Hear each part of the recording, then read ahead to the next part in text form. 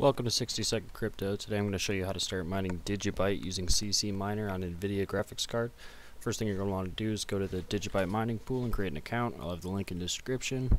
Go ahead and log in. You don't need an email confirmation or anything. Click My Account, Account Details. You're going to want to enter your Digibyte payment address. I use Coinami. It's an Android or Google Play app. Make sure you enter your PIN. And then I set the automatic payment threshold to 10. Charge a tenth of a Digibyte every time they send that out automatically. You can head over to your worker page under My Account. Make sure you change the worker name and password. Click Getting Started. We're going to copy this script here. That's the stratum information.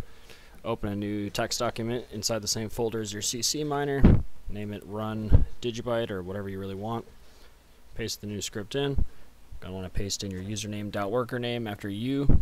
After P, place your worker password. There's a slight deviation from the new Ccminer script. You're going to want to open any other of the mining text documents and then copy the Ccminer-64 in the beginning. Click Save As, add .bat for batch to whatever you name the file. Then you click on the batch file and Ccminer should open it automatically. One more thing, if -q is left in your script, this is all it's going to show, but the miner is working. If you want to delete that yourself, you can. It was right here.